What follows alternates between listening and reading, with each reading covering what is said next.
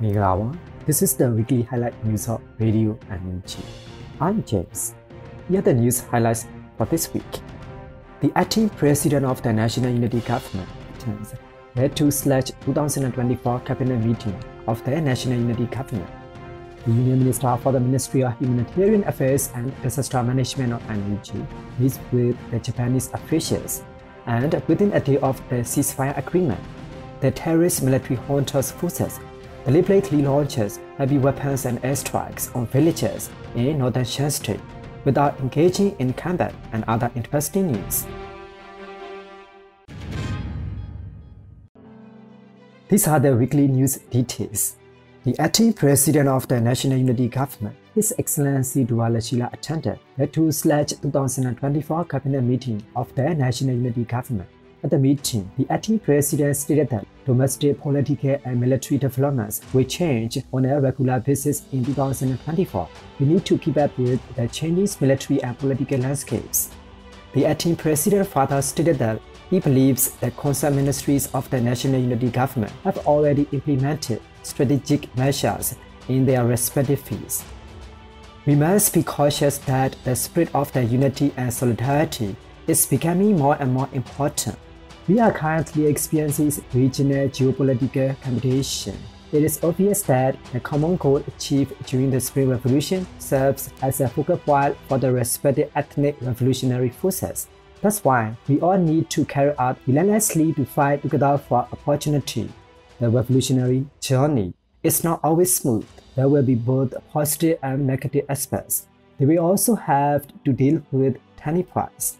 No matter what the situation is, we are confident that we will not ignore our primary goal of building a new federal democratic union and ending the military dictatorship.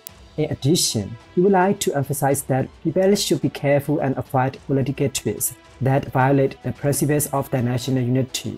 The meeting was attended by the acting president, His Excellency Duwa Lashi, the Union Prime Minister Myat Aye, Union Ministers and Deputy Ministers.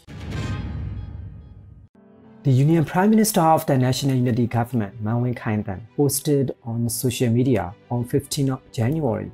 In order to advance food sufficiency, food that is accessible and nutritious, as well as to implement seed production and horticulture for farmers and breeders, the National Unity Government is working in conjunction with civil servant employees who took part in the CDM movement, professionals, public administrations, and defense organizations. On the ground supporters, the local populations from rural areas, and the public in the areas where the revolution is strong and controlled. Furthermore, the production and distribution of natural fertilizers, the control of the common insect diseases, the provisions of agricultural water supplies, and the provisions of drinking water technologies in war-torn places.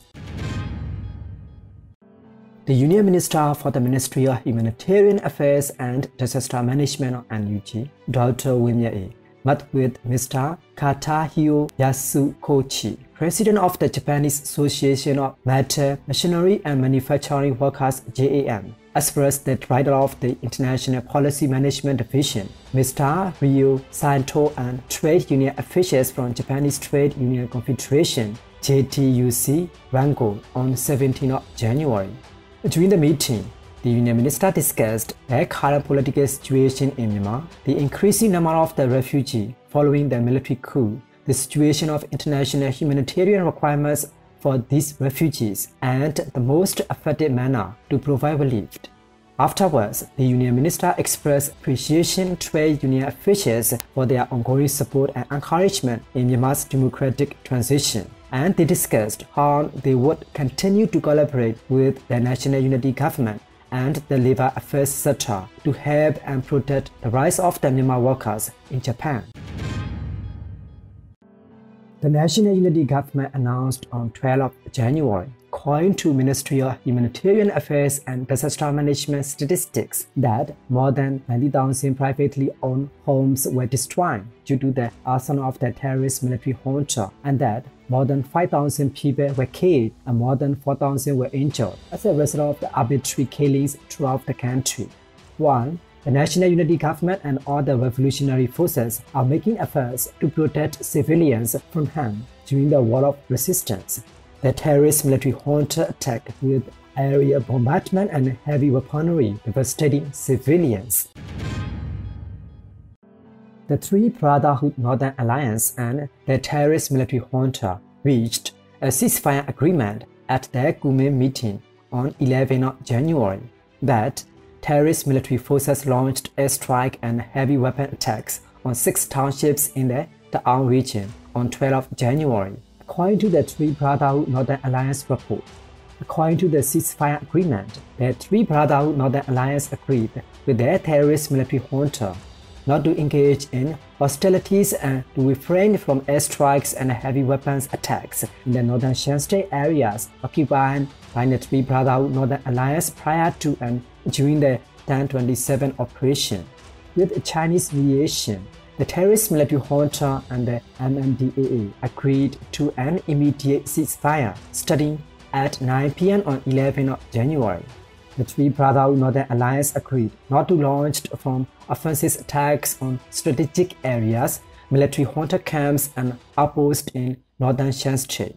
Additionally, the terrorist military junta agreed to refrain from airstrikes and artillery attacks on areas controlled by the Three Brotherhood Northern Alliance forces in the region. Within a day after the ceasefire agreement, the terrorist military junta's forces had deliberately launched heavy weapons and airstrikes on villages and civilian-populated areas without engaging in combat. These are the weekly highlight news of Radio NUG. We will present more interesting weekly local news to you. Thanks for joining our news.